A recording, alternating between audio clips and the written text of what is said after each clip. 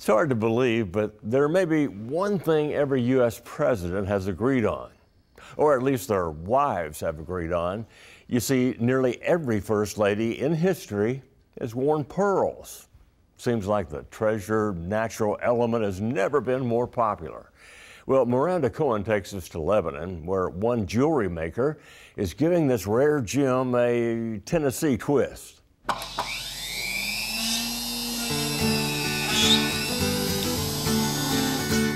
Luxurious and elegant, is there anything more beautiful than the classic pearl? Pearls have been around for thousands of years, the coveted jewel of royalty and celebrities alike. I've always loved pearls myself. My mother, grandmother wore them. Most of the first ladies have worn them. So they're timeless. I mean, they have a place in history. Julie Grisham is the owner of Lucky Pearl Designs on the Square in Lebanon, Tennessee, and she is turning these rare organic gems into exquisite works of wearable art. You know, honestly, I'm inspired by the pearls themselves. They are just the element. It's just the most beautiful. Pearls are called the Gem of Queens and the Queen of Gems. And Grisham is giving the elegant bauble a rustic flair, and the results are absolutely gorgeous. Our jewelry is kind of a twist on the classic pearl necklace.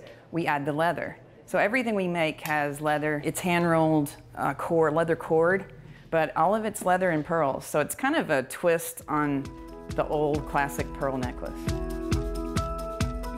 Lucky Pearl Designs' slogan is "They're not your grandmother's pearls," but her unique and one-of-a-kind creations are appealing to every generation.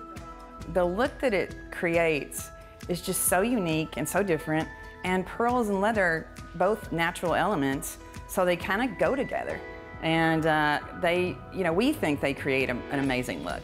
You have to keep trying to do that to stay current. You have to keep so your work doesn't get old or just kind of get stagnant in your designs. The Grisham's 3 daughters help keep them trendy, and coming to work is a real family affair. Well, my husband drills all the pearls. I run the shop and make the jewelry. My younger 2 daughters help in the shop when we need them, when we're particularly busy during the holidays and that kind of thing. And my oldest daughter pretty much manages our social media. Julie Grisham says only about 30% of oysters will actually ever produce a pearl. She works with a pearl farm in West Tennessee to find the exact shape, size, and color she wants. Our pearls, mostly we use freshwater pearls. We do, however, use some of the South Sea and Tahitian pearls. And freshwater pearls tend to come from rivers. The Tahitian pearls come from French Polynesia, mostly the lagoons. So it's more of a still water oyster.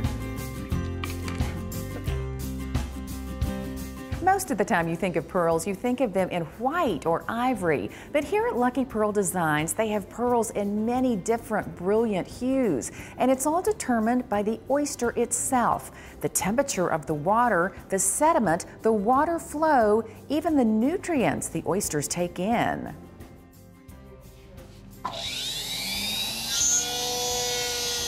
Husband Barry Grisham will then painstakingly drill every pearl. Julie will masterfully thread and manipulate the pearls into necklaces, bracelets, earrings, and more. So we drill the pearls for this one so that you can actually, instead of a single piece of leather, we put 2 pieces of leather through it. And that way when we complete this, you're going to be able to move the pearls on the leather and have them remain stationary. And it's one of our most popular items. And one of her most popular items is where high fashion meets high tech. Well, one of our most popular sellers is we make a band for the Apple Watch. It's a double wrap or a single wrap band. We use the Apple approved hardware. And not everything that is beautifully displayed on this authentic Tennessee River driftwood is made of pearls. Grisham also custom designs handmade pieces from old keys, ancient coins, and even rare treasured artifacts from all over the world. beautiful Byzantine crosses from the 15th to 18th century Russia. Authentic, these old crosses. Apparently they were very popular back in their day because there are a lot of them. And they're actually, artifacts. It's like wearing a piece of history.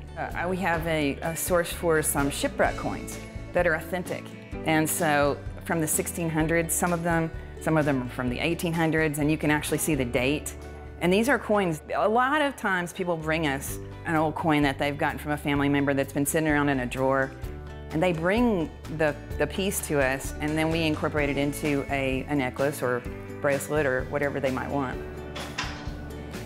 And it's not only the ladies that are sporting these unique pieces. Men are particularly interested in the shipwreck coins. I think they like that bit of history and the pirate thing. Natural elements coming together to form exquisite pieces of art and history, both rustic and rare, grace and elegance, all masterfully crafted, gifts anyone would be lucky to get.